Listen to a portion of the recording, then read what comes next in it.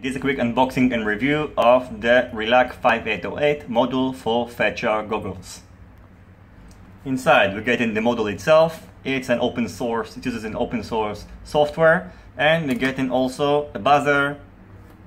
The buzzer plugs in this manner here, and you will have to solder it. I think it's not necessary, you can use it the way it is. In order to install it, you have to take, of course, off your old module. You have to put it here. And of course, the older cover is not gonna fit. So what I bought this cover from Banggood. They sell it separately. I wish they included in the kit. They should. So you just put it like that. And there you go. Now let's see if it fits inside the case. So let's see. And actually it does fit, so you won't have to modify anything. If you've used diversity receiver before, probably you are familiar with the software. So I just plug the antennas. Let's power it up. And it will power itself. Okay, and then you can just scan by pressing it like that. It will find the right band. Now nothing is on, but let me power on one of my quadcopters and see if it's working.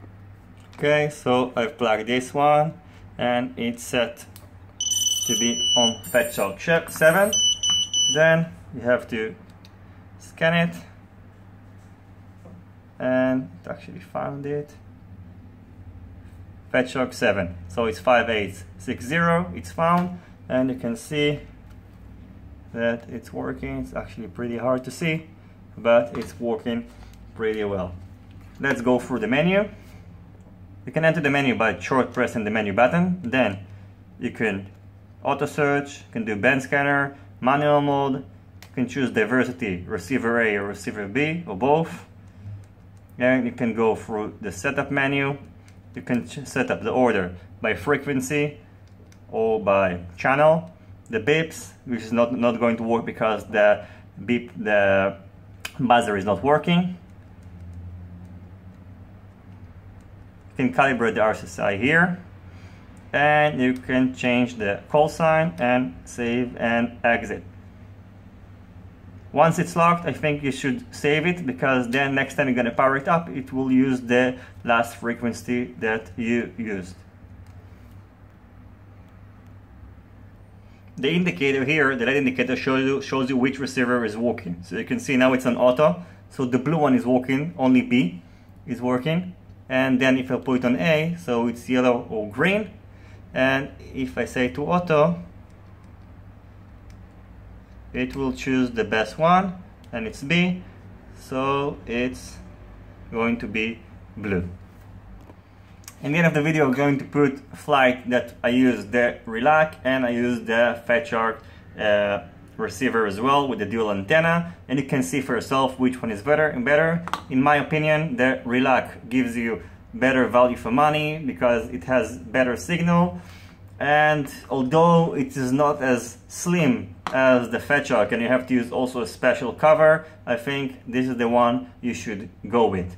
Thank you for watching this video. Please feel free to ask any question in the comment section below, and of course I will put a link to the products in the description box. Goodbye.